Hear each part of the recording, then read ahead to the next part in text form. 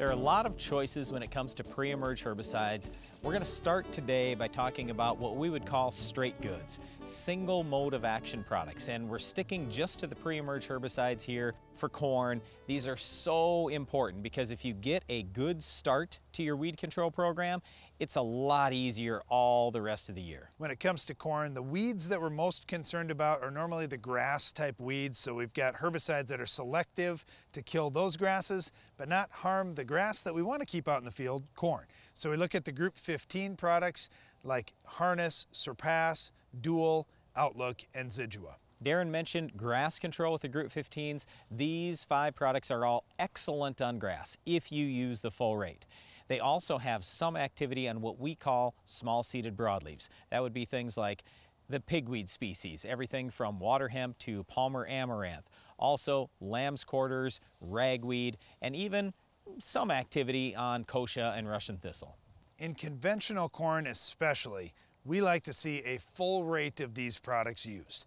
Now, when we talk about Roundup Ready or Liberty Link corn, well, in those cases, you've got Roundup or Liberty that can help you with grass escapes, but in conventional corn, you don't have a lot of options outside of Accent Q, which costs a little bit of money, and you really need weeds to be very small for it to be highly effective. So we like to use the full rates, as I mentioned, in front of conventional corn. They could be used in front of Roundup or Liberty corn as well. The great thing about these 5 Group 15s is they can be used in no-till or conventional till. They can be used very early pre-emerge, or for that matter, even in the fall. They can be used pre-plant incorporated. They can be used after you've planted the corn, but before the corn emerges. They can be used early post-emerge. They are very, very flexible products. But the thing you've got to understand with all 5 of them is they are not going to control any weeds that are up.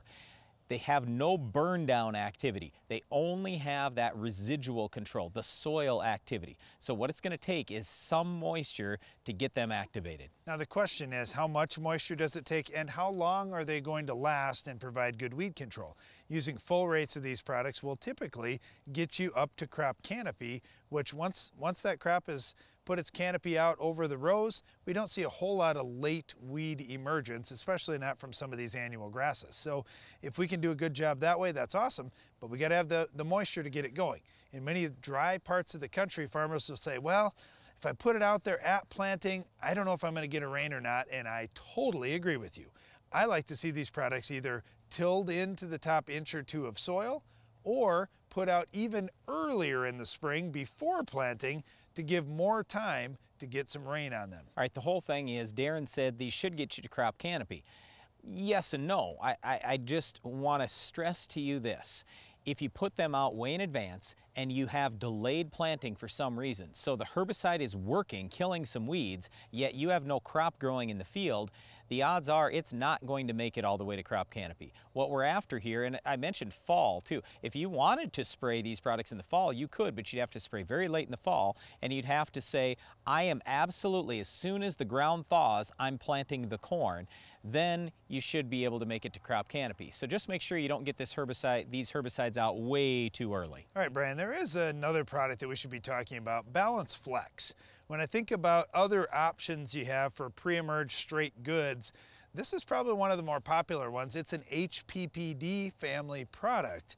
And I realize there are a lot of HPPDs that are going to be considered for use post-emerge straight goods like Callisto, Lotus, Impact, Armazon, or combination products that we'll talk about in a little bit.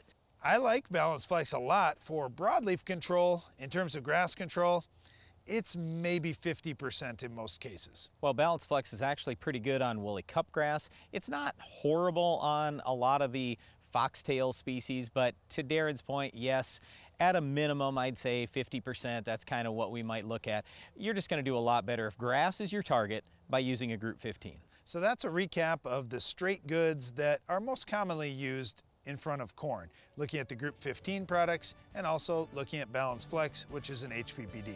We're going to talk about the combinations of those in a little bit because you may want to use a combination product to try to control our weed of the week. Can you identify this week's weed?